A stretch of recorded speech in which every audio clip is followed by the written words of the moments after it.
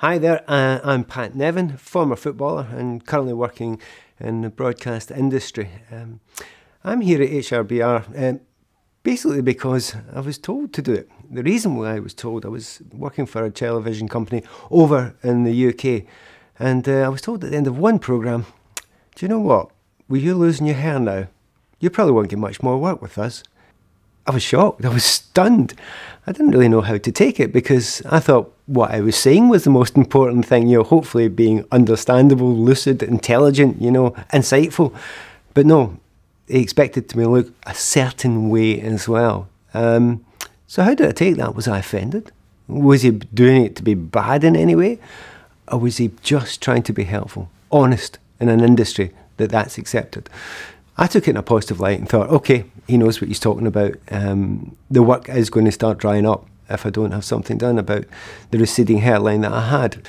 Now, I hear what you're thinking. Some people do work with, shaved heads. I'd had a go at that. I had to try that myself. Unfortunately, like Billy Connolly often used to say, I look like the accused. It just didn't suit me at all. I tried my best, but it didn't suit. So I had a little think about it. And after looking around the internet, asking a few people, I decided to have a go at HRBR. I came over in here and had a little chat to everyone and just felt the incredibly professional attitude that the place had. And even the procedure itself. It was done in the January. I remember it well. The transfer window was open in the football season. And I thought, well, I'll get my transfer done. I've got a few days off. So I had the hair transferred from the back to the front. 6 days later, I was doing a television programme in front of about 5 million viewers. Nobody noticed.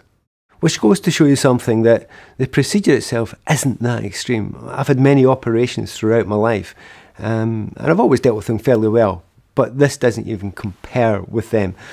I would say there was discomfort as opposed to any great pain. You don't even go under, you're wide awake during the procedure, you're watching videos or listening to music or whatever. I actually found it quite a relaxing number of hours, which was an unusual thing for me to say because I was quite busy at the time anyway. And I have to tell you, I'm very, very happy with how it's went. It's been fantastic. I do feel younger. I think the pictures that you do see show that it is an improvement. You feel more comfortable and confident in yourself. Now, I wasn't lacking in confidence anyway. Even on television, it wasn't something that affected me too much.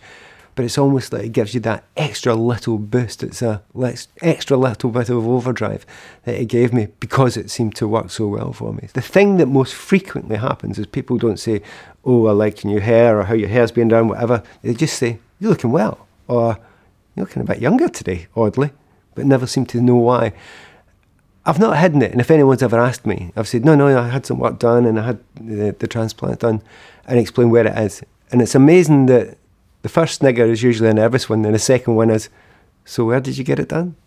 People are interested. Times are changing. I think there's been a stigma against having this sort of work done for a lot of people. Now, for myself, I wasn't over concerned about it before, but there are people that it's a big problem in their lives. And also, particularly younger men, or sometimes women than myself, they worry about it, they're concerned about it, they want to do it in a kind of hidden, kind of fearful way. Shouldn't be the case. It should be the case that it should be something you should be comfortable doing, open about. That's why I'm happy to speak about it here. I'm very proud of the actors and the ex-pro footballers and current pro footballers. I have to say they've been in the vanguard of having this sort of work done and not hiding it. So I'm happy with the work that's been done here. I'm happy with the professionalism. I'm happy with the outcome of it. But I'm also happy to say, if you're thinking about it and if you're worried about it, don't be. It's been a very positive experience for me.